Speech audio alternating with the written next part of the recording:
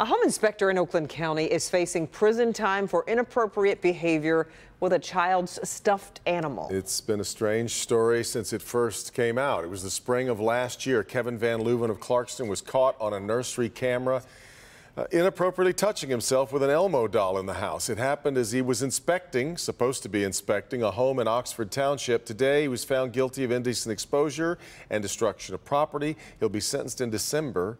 He faces up to 2 years in prison. A Missouri woman is arrested for trying to take off in a police cruiser after police responded to a call. Stop the car, Kayla! Police were responding to a mental health substance abuse call near St. Louis, which then turned into the woman attempting to take off in their car. She was seen going in reverse and then slamming into a tree. The woman then fell out of the car, but was safely placed in handcuffs. Fortunately, nobody was hurt. 2 fishermen are facing charges after cheating their way, apparently, and trying to win an Ohio fishing tournament for the second time. They're being accused of stuffing walleye with lead weights during the Lake Erie Walleye Trail Tournament.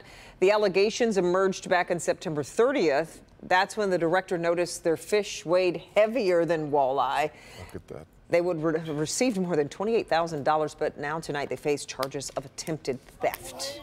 Yeah. And there it is on video. Yeah, really.